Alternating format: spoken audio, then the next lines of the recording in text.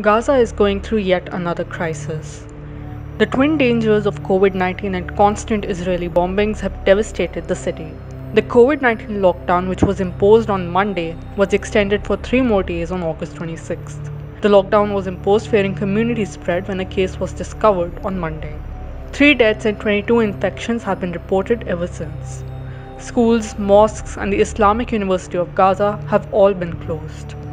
There is close to no movement in the streets.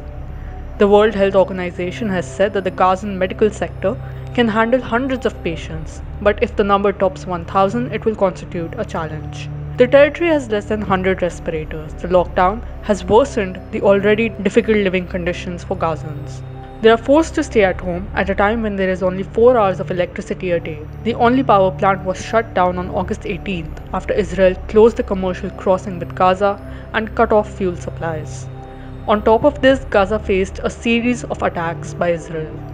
Israel started its most recent offensive by launching tank and air force attacks in the second week of August.